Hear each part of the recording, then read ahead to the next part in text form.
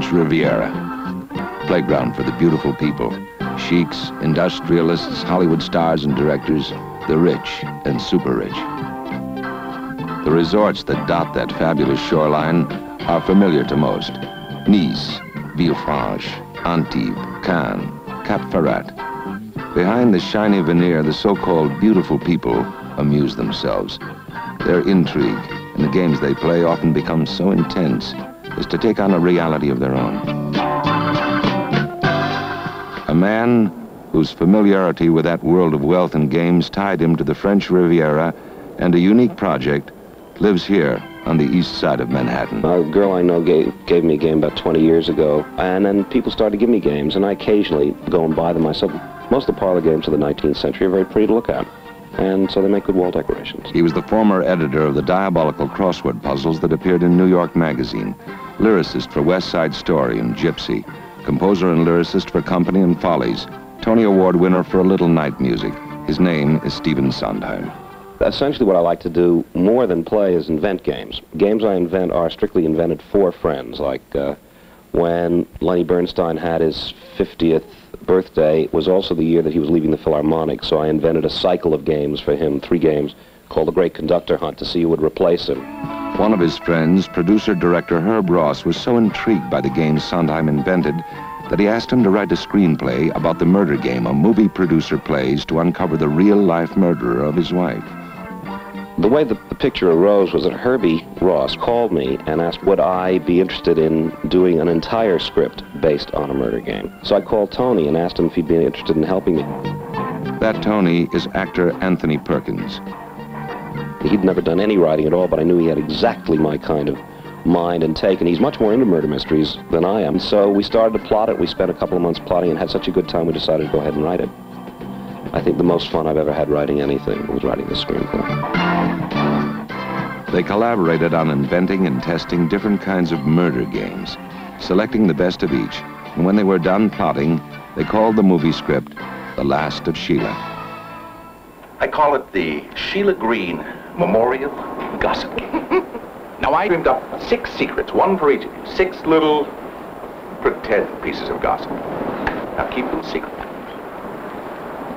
Gimme. Well, the idea is to discover everybody's secret, without peeking, of course, and to prevent the other players from discovering yours. And how do we do that? Well, every day we'll park in a different port, where you can discover the proof of one person's secret. I'll announce what secret it is to look for, and give you a clue, which will tell you what to do and where to go on shore. Now, if you solve the clue properly, it'll lead you to where the proof is. This yacht and the French Riviera were chosen as the setting to play out the game of murder by producer-director Herb Ross. About 2 years ago, Steve had invented a new form of murder, the game of murder.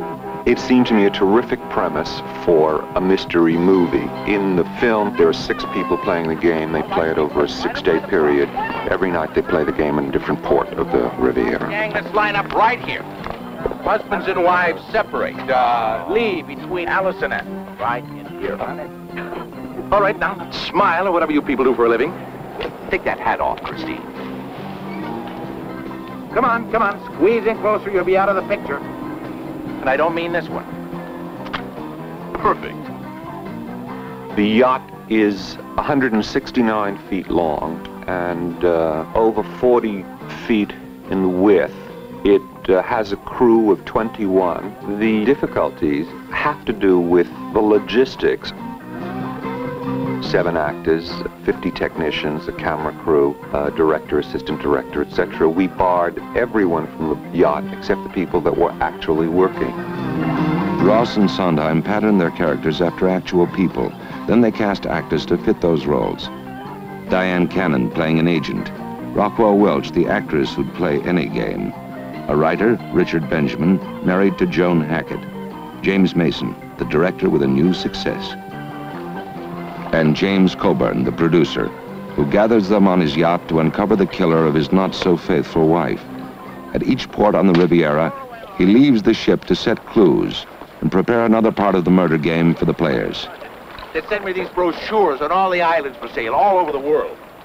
Little impoverished guy with a few $1,000s cash, and you're practically king to 6 shepherds and their families. I'm still weak, Clinton, but I'm eating solid food. I say to myself, if there's one thing I hate, it's to have my eyelid speech interrupted. Is this the only clue we're going to get? It must open a door somewhere. Brilliant. Victoria, honey, I want to talk. Can you Not help coming me? on to Victoria with Steve. He doesn't know what the key means any more than you do. It's I think. The key is a clue for the game. Within the picture, the guests on the yacht are supposed to find a certain piece of information to play the game. Their clue is this key.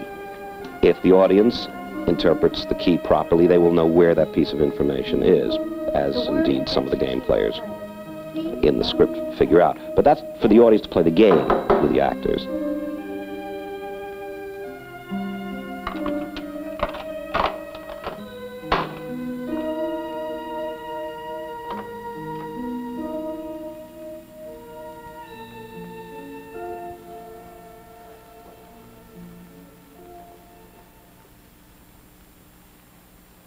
Don't touch the dummy.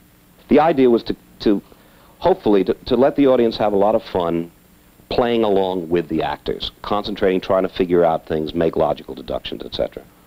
And the one thing I feel about the script, and I think Tony does too, is that granted any murder mystery is a bizarre thing. You have to, it's like a farce. You have to accept a certain bizarre premise.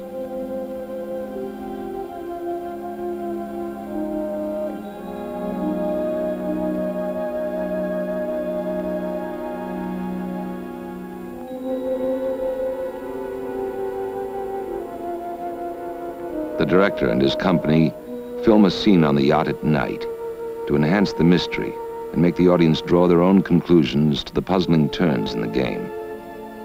It is the device that makes game players concentrate. The setting at night now takes a bizarre twist when Rockwell Welch has a clandestine conversation with an unseen character. I don't know. Suddenly I've just got this urge to take something. Anything. Oh, I told myself it was because I was broke, but really it was just this urge. So I ripped off a leopard coat. Big brown buttons. Have you got the shoplifter card? That'd be ironic. What card do you have? Please? Tell me. Tell me. Please.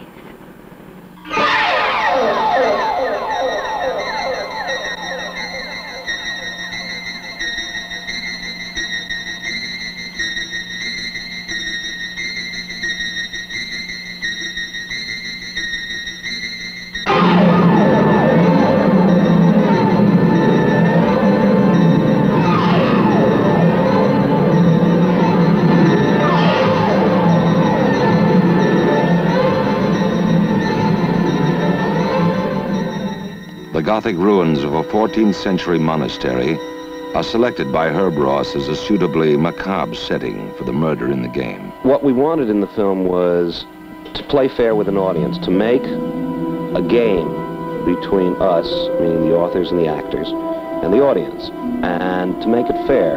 That is to say, a murder mystery in which all the clues are not only presented once to the audience, but the significant clues are presented twice. There are 2 huge clues in the picture, of which Tony and I are very proud, and that is to say they're terribly fair and they tell you something very significant if you interpret them correctly.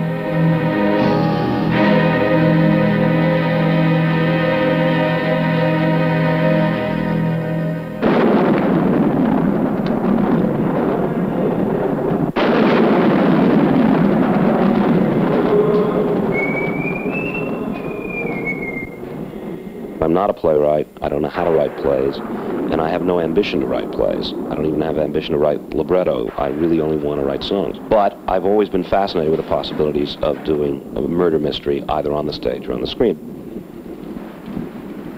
Hello? Is somebody there? What's going on? Really, I think the fun is to find out. I think the fun is to be surprised.